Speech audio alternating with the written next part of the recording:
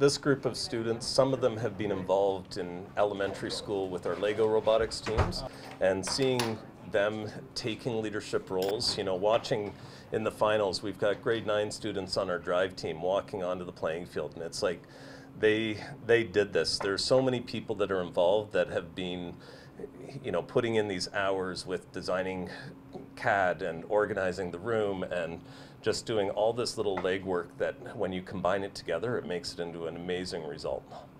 We worked very, very well this year.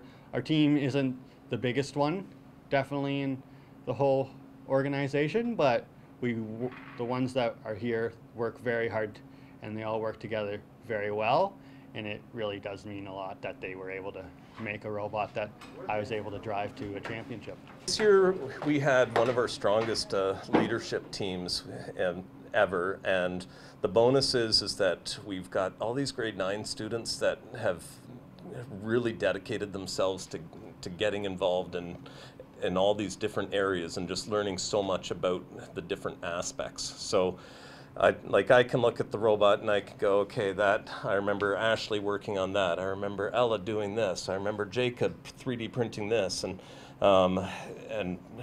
all these different components when you add them up, and it's just incredible what they've been able to accomplish.